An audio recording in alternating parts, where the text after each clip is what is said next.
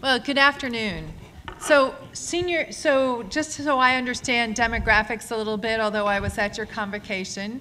So senior course folks, just by a show of hands. This is kind of to wake you up too. Okay. Moving your arms might help a little bit. And the junior course, the intermediate course? Okay. Maybe an even split, perhaps. And then I know there's some, so the international students, raise your hands if you're international students. Okay, well that's good for the most part. You've spread yourselves out. That's good. Not too much tribal activity yet. I'm sure that will take a little bit of time before that. And then I know there's also faculty and staff here. If you could raise your hands in case you need to move your arms too. Okay, all right, great. Thank you. Thanks very much. So, and thanks very much for the introduction. Admiral Howe, thank you for sponsoring this at the very start of the academic year.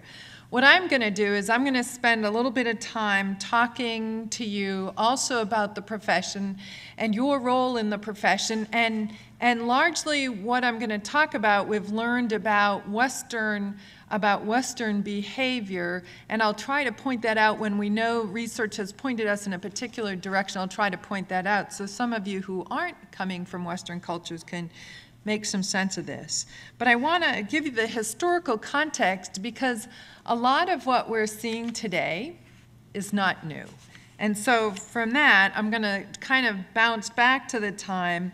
The last time I am an odd example of how one gets professional military education, not by my design, but by the subject of the detailing environment. I earned my PME credit from the Brookings Institution as a legislative fellow. So really, the last time I was in a military academic environment was in the Naval Academy a few decades ago. So I know that the vision up here, if I were to put a slide up here and kind of picture of me, I would put a Brontosaurus or a Tyrannosaurus Rex up there. And so I get that. But when I was at the Naval Academy, I had a very profound experience, and not for the reason that any of you would come to mind immediately, right? So I graduated in the early 80s. I started the Naval Academy in the late 70s, and I was very, very fortunate that our Vietnam prisoners of war were coming back, and many of them presumably were either at the Pentagon and always looking for excuses to get out of the Pentagon, or maybe they were up at Bethesda taking advantage of the treatment that was there. But we had a significant population of former prisoners of war who would talk to us. They would talk to us at social gatherings. Sometimes they talked to us in the academic environment. But we were fortunate enough to have Admiral Stockdale, a former president of the Naval War College, talk to us on a couple of occasions, and many, many others would talk to us.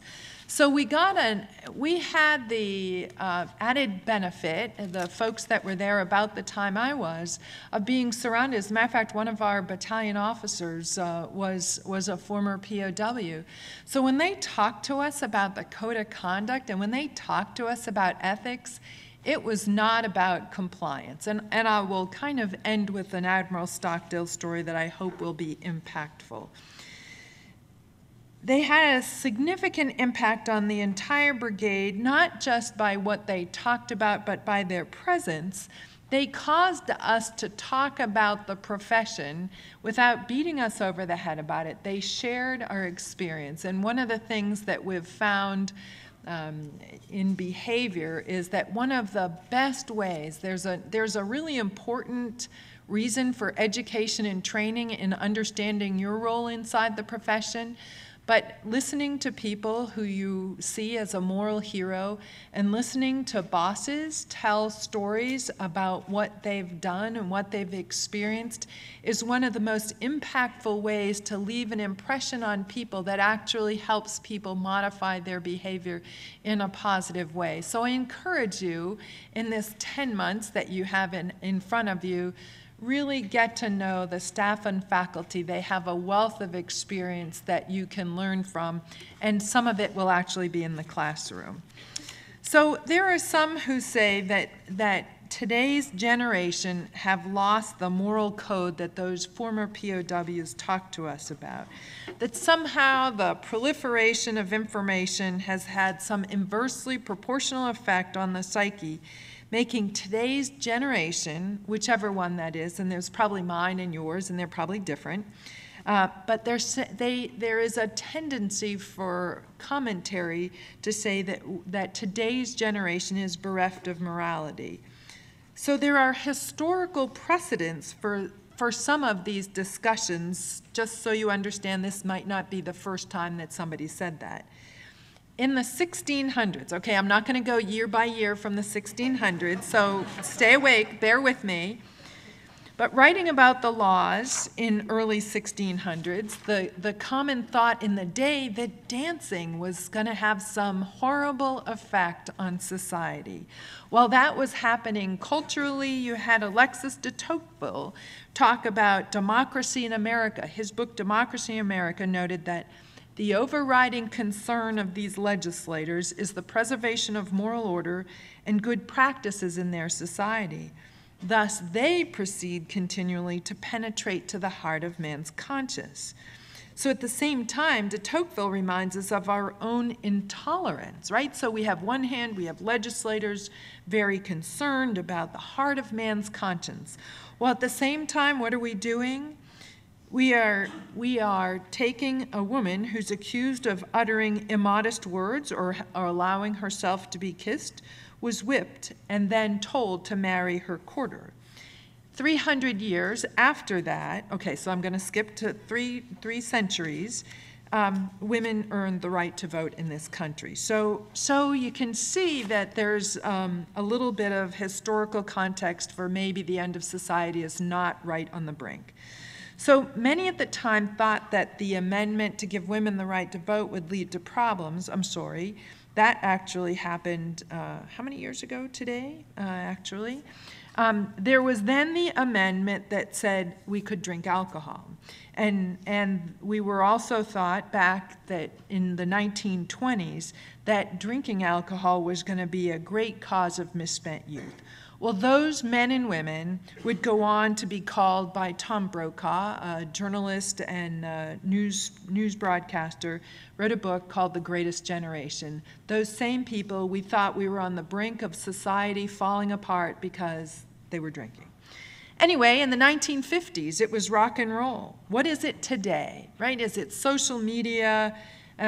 We've heard everything in this country, from failing school systems, parents who work too much, parents who helicopter too much. I doubt, using history as our teacher, I doubt that we're failing. So last month, I had the really rare opportunity, General Odierno for the Army students in the class. Raise your hand again. This is another test. Okay.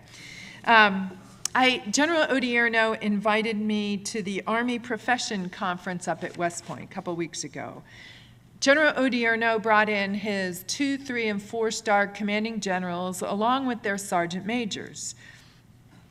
But it was very interesting. Dr. Cook just talked to you about the Black Hearts book. We got to meet the private first class, who's now a civilian, and the staff sergeant who actually reported that activity to the chain of command. And they were eloquent. They were unbelievably articulate. So they were part of the 101st Airborne, 502nd Infantry Brigade, members of the platoon. Again, that platoon was responsible for raping an Iraqi girl, killing her and her family to cover it up. So the young private first class and that cape.army.mil website that Dr. Cook mentioned, his testimonial is on there, and I'm just going to give you a snippet of it. But this young private first class was a product of working parents. He was a product of the internet. He joined the Army under some circumstances. He, before he deployed to Iraq, he set himself some left and right boundaries on what actions he was willing to take. When the behaviors of the members of his unit was outside those boundaries, He went to a staff sergeant who was a friend of his in the platoon that was not his own, and they were able to report it outside the unit. Again, as Dr. Cook said, Jim Frederick's the author, and Black Hearts is the name of the book.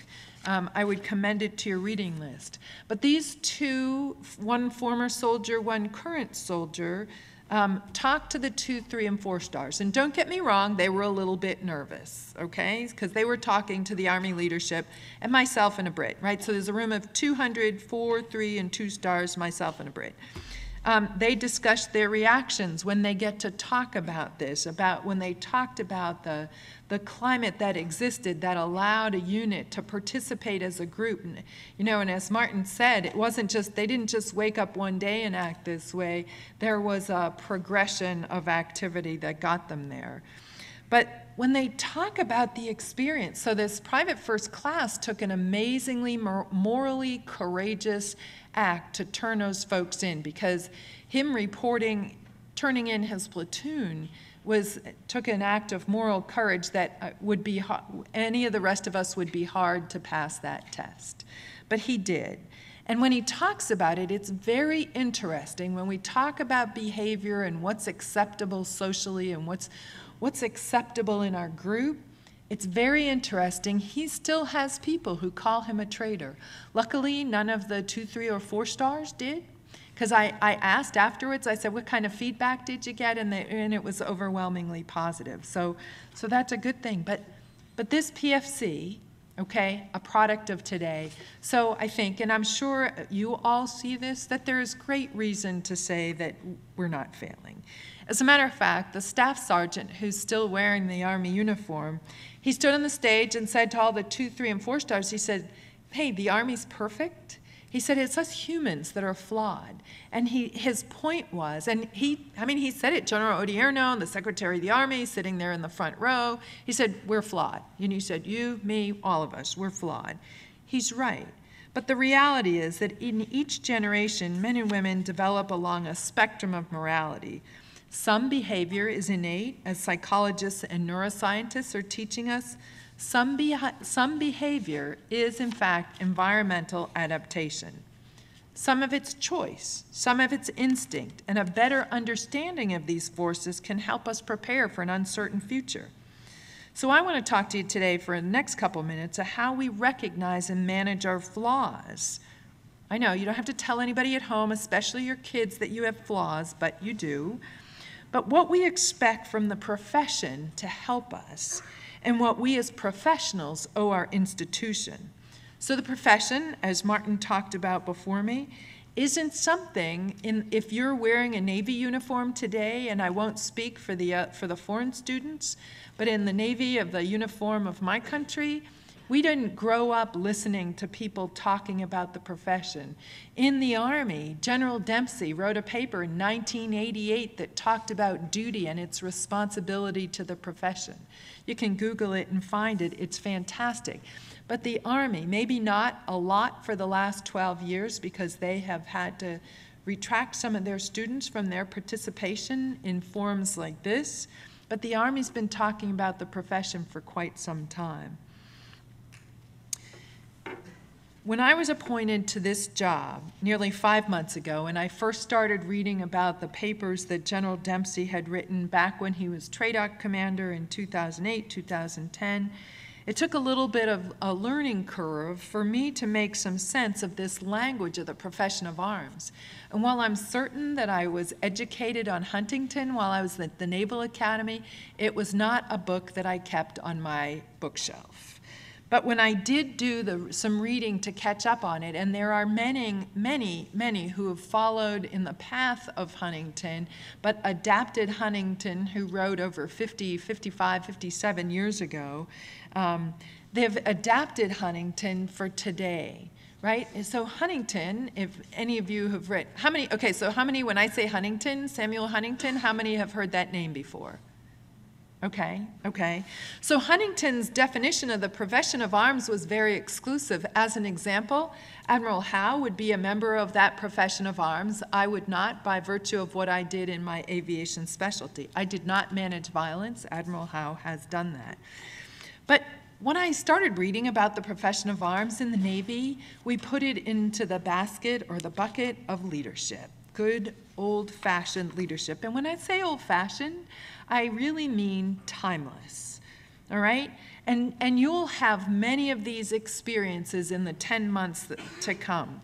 And certainly you've probably heard about some of these timeless leadership lessons in the past. It's interesting, L.P. Hartley, a novelist, describes the phenomenon of people talking about that which they grew up with as the past is a foreign country, they do things differently here. It doesn't have to be that way. Much like the generational discussion I began with, each generation deals with ethical challenges of their time. I dealt with them, you too will deal with them, probably in a little bit different fashion. The challenges are different in the details, but again, for a little bit of historical context, Aristotle labeled these same sensations. He talked about the mind, the heart, and the stomach. And I know probably all of you have heard of Aristotle, so no need to raise your hands this time. We talk about it today. We talk about desire and reason. We talk about intuition versus cognition. So you kind of get some examples. So if the challenges are similar, the people haven't changed all that much. What has changed? Well, the profession has changed. It's adapted. As Dr. Cook mentioned, a profession has to adapt for it to really call itself a profession. But the rate of change I would offer to you has gotten faster and faster. Again, with the profession. 5 months ago, had you said that term to me, I would have thought about how being a professional aviator had changed. New aircraft, increasing automation, different missions, more complex missions, more adaptability. But that's only a small part. Certainly, we'd like naval aviation to be a big part of the future, but what I'm talking about is Huntington's profession of arms and those who followed Huntington. That is the higher calling that each of us has responded to, whose distinguishing feature in the U.S. military is the oath we take. It's this calling that Dr. Cook and others point out has elevated the military to a social trust profession, because we all, in the U.S. military, each and every one of us, expertly apply ethical knowledge on behalf of our fellow citizens. And let me turn that around. We actually ethically apply expert knowledge on behalf of our fellow citizens. It is that which Dr. Cook expounded on, the characteristics of a social trust profession, because it is a critical component of ethics. The American people expect, and they demand, as Admiral Howe mentioned in his opening comments, that we ethically apply expert knowledge. The American people want to be able to trust us. And as Admiral Howe talked about, they also expect a degree of transparency so that they can trust us in a little bit of the old Cold War trust but verify mentality. And the reality is that the American people don't want to sit here and day after day read reports about the military, but when something doesn't look right, they want to be able to get online. They want to be able to talk to us about what we do, and it's definitely not the way we're wired, that is, to be transparent. At the Pentagon, I think elsewhere too, but certainly in the Pentagon, when people think about ethics, they really think about what I would call the floor, which is compliance. We have, that is the basic part of ethics is compliance. And you start with compliance, but you definitely move up as you improve as a professional. I don't, and I don't think the American people think that compliance is all they expect from us. They think of it again as one of the slides that Dr. Cook put up. They think about the law of armed conflict. They think about the code of conduct, thoughts that speak to our values. As I said earlier, Admiral Stockdale, a former president of the Naval War College, he wrote that we realize that laws must delineate a floor in our behavior, a minimum acceptable level of ethical standards, and that moral standards should be set on a higher plane. In the naval service, we have no place for amoral gnomes lost in narrow orbits. This is still Admiral Stockdale. We need to keep our gaze fixed on the high-minded principles standing above the law: duty, honor, country. So that's what Admiral Stockdale wrote a few decades ago when he was president here. Part of the reason you're here in Newport this year is to broaden your thinking. And the wonderful part about the very diverse student body here is that, as everybody said today, General Rodriguez, Admiral Howe, you will gain by diversity of thought.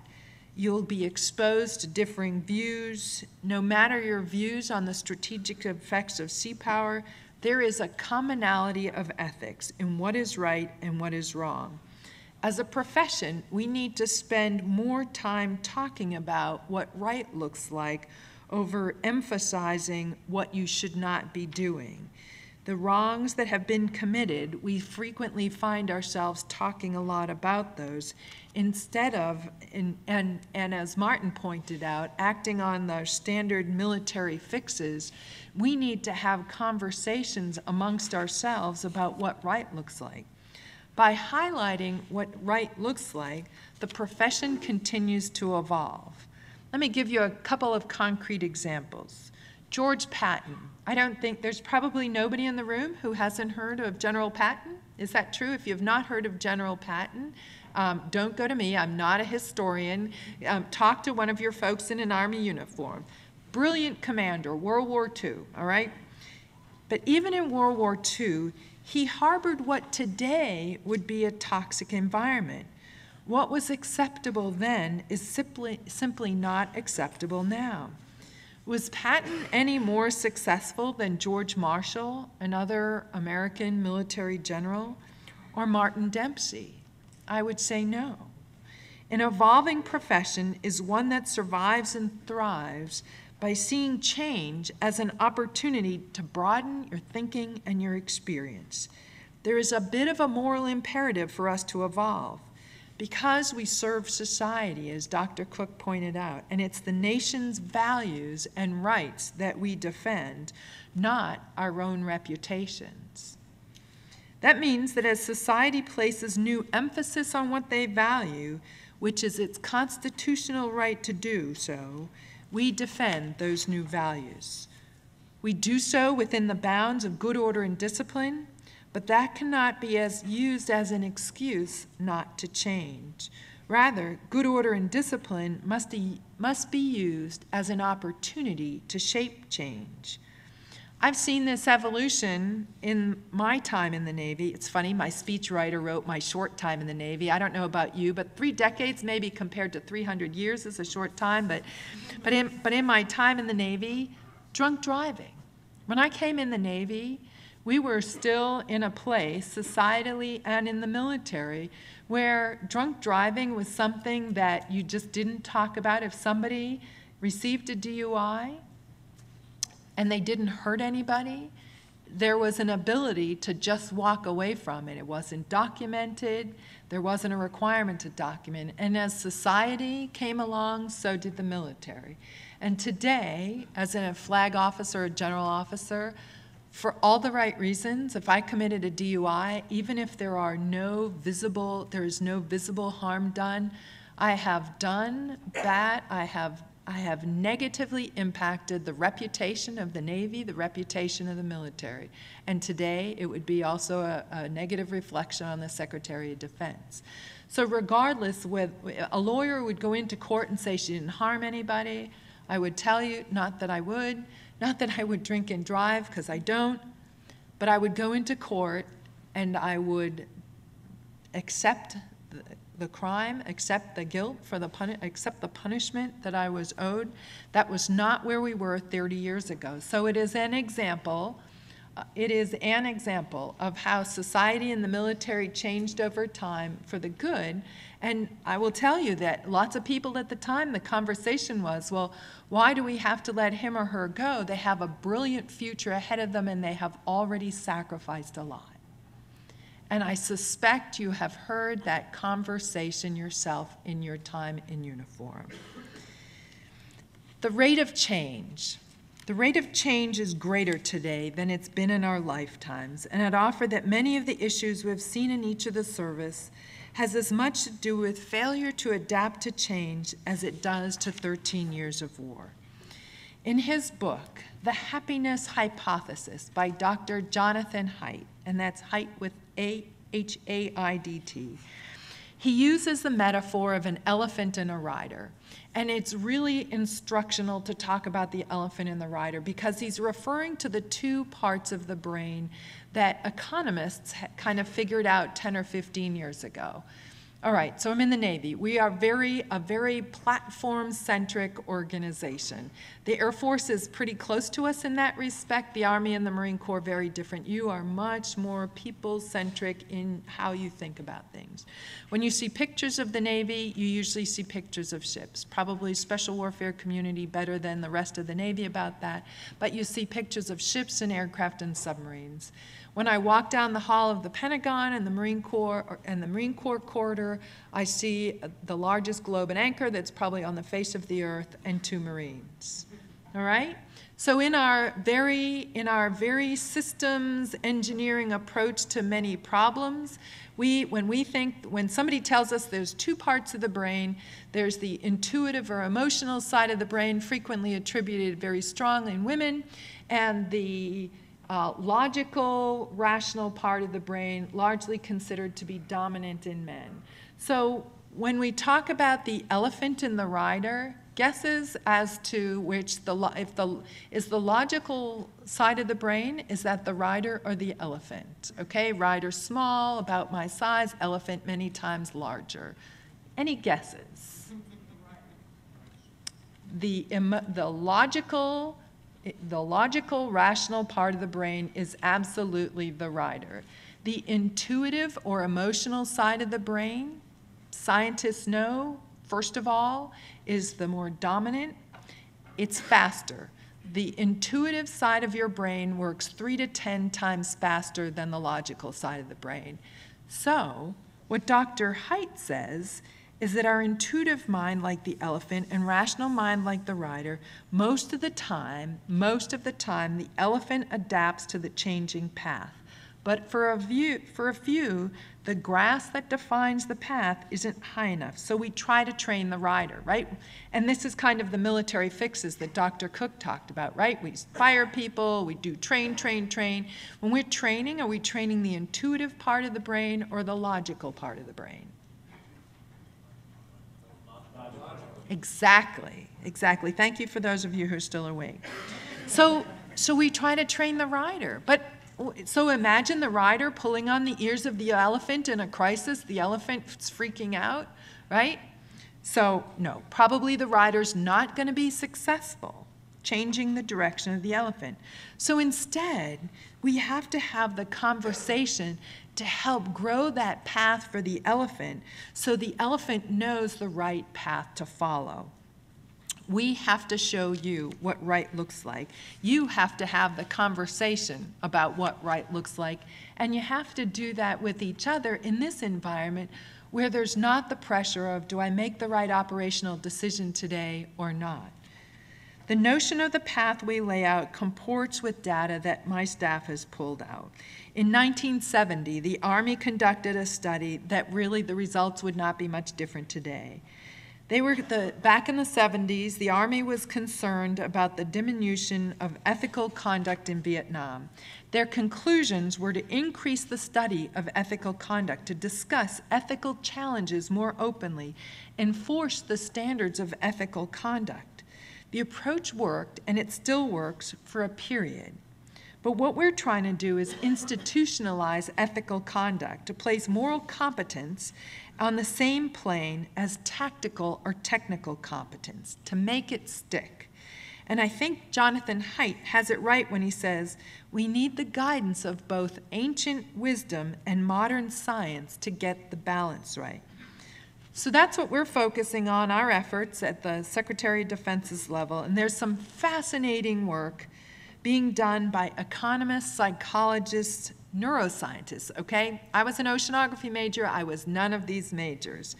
But they understand more than we did 15 years ago about how we process information, which drives how we act. Daniel Kahneman, another author I would commend to you, he wrote a book, Thinking Fast and Slow. And Daniel Kahneman, by the way, won the Nobel Prize for Economics in 2002. And his book about thinking fast and slow talks about the two parts of the brain. And his buddy, Dr. Haidt, started the elephant and the rider conversation. But Dr. Kahneman was one of the first to describe the process in terms that all of us, okay, not the neuroscientists, that all of us could understand. So science has confirmed what we've found, what we've figured out, that we're imperfect professionals dealing with ethical challenges in a society that is readjusting norms at an ever-increasing rate. Where does that leave us? I think the environment I just described provides a view towards a solution, and I use this term imprecisely because we're not going to solve these issues all at once. We're going to equip leaders with knowledge about themselves, how they make decisions, and about how others make decisions. Make no mistake, economists are using what they've learned about how we make decisions to influence how we spend our disposable income. I think that we can use this type of information to help us make better decisions on a routine basis. We'll also increase transparency of the organization just by virtue of the fact of how we share information today. Notwithstanding security, I was brought up in the nuclear command and control world. I get OPSEC. This is different. This is about talking about how we make decisions. So we want to make it more uncomfortable for those who live outside our norms, who don't live up to our values. We want to be transparent so that those people kind of rise outside our norms, and then we'll learn about leadership across the services for everybody's benefit just by having the conversation. So again, Admiral Stockdale, he wrote the foreword. When he was president, he wrote the foreword of each Naval War College review. Those and many of those letters and the forewords were turned into the book, The Thoughts of a Philosophical Fighter Pilot. Okay, aviators of all services in all countries. Aviators, raise your hand. Okay, how many of you would describe yourself? Okay, so if you're not fighter pilots, philosophical pilots, how many of you would describe yourselves that way? Yeah, I didn't raise a couple of you. Okay. Oh, a couple of you who are not wearing this uniform anymore are wearing different uniforms, right? And so perhaps if you called yourself philosophical pilots while you were wearing the uniform of aviators, I commend you. I would not call myself a philosophical fighter pilot. Admiral Howe, no pressure, okay? But one excerpt in particular that I want to close with to give you to take away. Admiral Stockdale wrote, "To lead, leaders will face the need to be moralists, not as those who sententiously exhort men to be good, but those who elucidate what good is. A moralist can make conscious what lies unconscious among his followers, lifting them out of their everyday selves into their better selves." Admiral Stockdale spent a year at Stanford in guided reflection before he was captured as a prisoner of war. His guided reflection was in philosophy, and he writes in one of his books, A Vietnam Experience, he said, yeah, the Navy just sent me to Stanford. They didn't really tell me what to do. So being the lover of classics that he was, Admiral Stockdale decided to study philosophy. But he sought out and found a mentor who met with him every week and kind of gave him reading assignments. Okay, sound familiar? It was this year, in particular, the philosophy of Epictetus that he credits with helping him endure his time as a prisoner of war. The profession has provided you this year to reflect on your past and on what I hope is a very bright future. The profession has provided a staff that is eminently qualified to take you on this journey. As professionals, you owe the profession the commitment to your studies, to ask hard questions of this staff, which we'll start here in a little bit, and of yourself. You owe it to the profession to transcend your everyday selves into your better selves. And at this point, I'll now turn the microphone over to Dr. Linda Johnson, who's going to talk to you about your next year as well. Thanks.